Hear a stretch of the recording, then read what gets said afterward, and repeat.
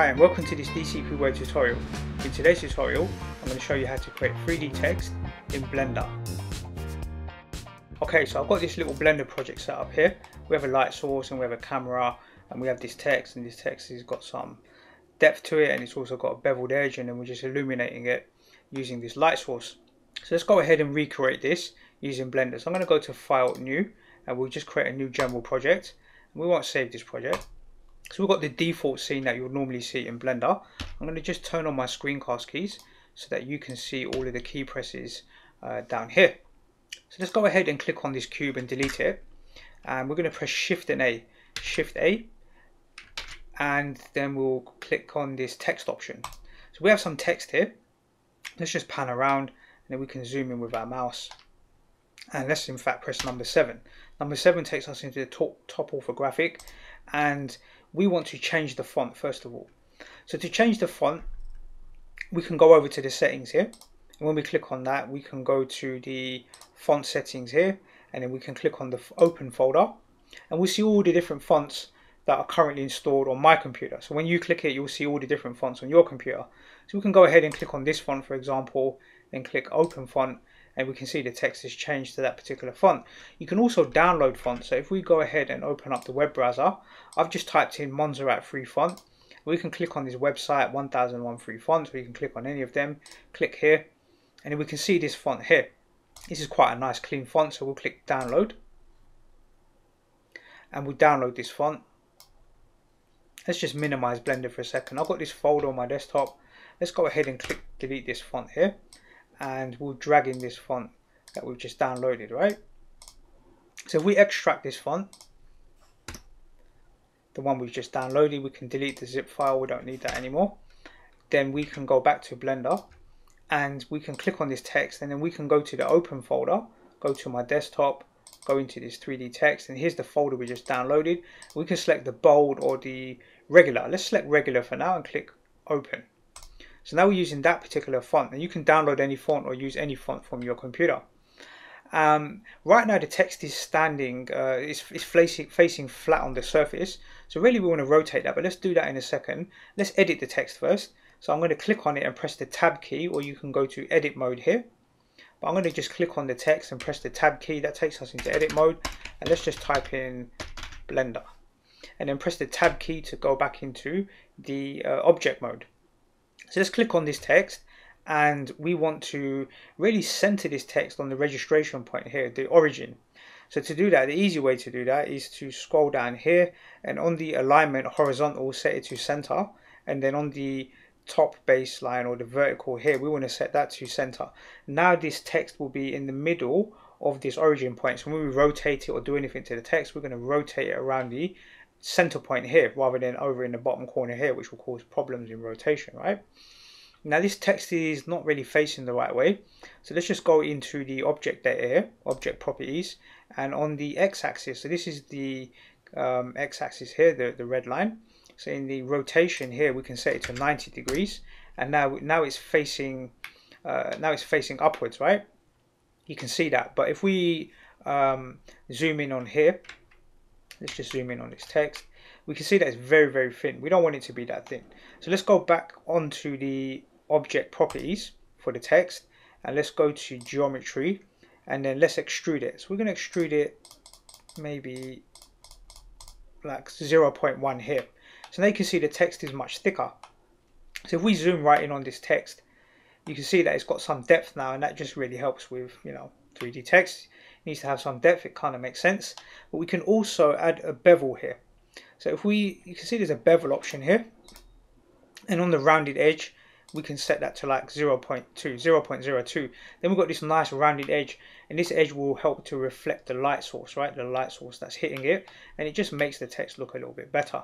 Let's press number 1 on our keyboard, and we want this text to be sitting above this red line. So let's just go ahead and press G to grab it, then Z to lock it on the Z axis, and then we'll just move it slightly above this red line here.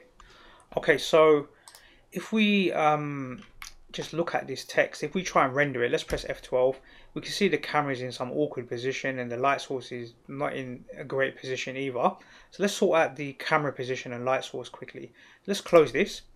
we're already in, if you press number 1, that's going to take you to the front orthographic. And if you zoom out a little bit and try and get your text centered on the screen, and press Control Shift and 0, Control Shift and 0, that will move the camera to that position. Then we can go to the camera data, or let's click on the camera itself, and then on the let's see, on the X location we can set it to 0, and that will center out the text there. And then on the Z location, let's just move it up, and then let's just rotate it downwards. So I'm just going to move it up and rotate it down. So now we're almost looking down. We can see the top edge of the text, and then on Y we can move it in a little bit. Let's just move it down on the Z axis. And if we render now, at least we're looking at it from the front. You can see the top, and you can see the lighting will be a bit better. But the position of that light source is not great. So let's press number 7. Number 7 takes us into the top orthographic. So that's number 7 on my keyboard, right? Here you can see the light source. Let's press G to grab it, and let's move it in front of the text here. We'll move it in front. And if we middle mouse click, and if we try and render it now, if we press F12, we can see the lighting's a bit better, right? But we can still move that light source down, because where the light source is positioned also affects how that text is illuminated. You can see it's pretty high up here. So let's just press number 3. Number 3 will take us into the right orthographic. Then we can click on the light source, press G to grab it, press Z to lock it on the Z axis, and bring it down so that it's right in front of the text now. Right in front of the text. Now when we press F12 to render, we can see the text is illuminated much better. We can reduce the light source or move its distance away, so it's, you know, we can fix that anyway. So let's just go ahead and click on this text, because right now it's just not very good. So we can go into render view. We can see it's very bright, the light source, but maybe we'll reduce the light source in a moment. But right now we want to click on the text and go into render view up here, and then go to the material, and we'll add a new material. Let's just give it a name, text. Let's just call it text, it's fine. And then we can change the base color now. So we can change it to blue, we can change it to whatever color we want. Maybe a nice sort of blue color would be cool, something like this. And let's set the metallic all the way up. So now it's got this metallic surface, and if we see, when we move our render around, we can see that all the nice reflections are coming off, and the text already looks better. Let's try and render it again, and now you can see the text rendered out. And if you want to reduce the power of the light or move it, you've got kind of two options. So either you can go press number 7, that takes you back into the top orthographic. You can click on that light source, press G to grab it, and then we want to lock it on the Y axis, so press Y. You can move the text back or forward. You can see how that would affect the text, right? You can even animate this light source flowing over it and then illuminating it afterwards. That might be something pretty cool to do as well. So maybe we'll look at that in another tutorial. Let's move it back a little bit. Now we can see that it's not so bright in the center here, because we moved that light source back a little bit, right? So that's how you go about adding 3D text in Blender. It's a nice simple tutorial, nothing too complicated. I'm going to be making quite a few tutorials in Blender, so if you like using Blender, you can check out a lot of the other tutorials I've made previously. I haven't been using Blender for quite some time. I've been working on other stuff and learning other stuff, but I want to come back to Blender, maybe look at creating some new animations using this particular tool. Let's go ahead and go to File, Save As, and we should always save our work, so we can just call this Blender version 2.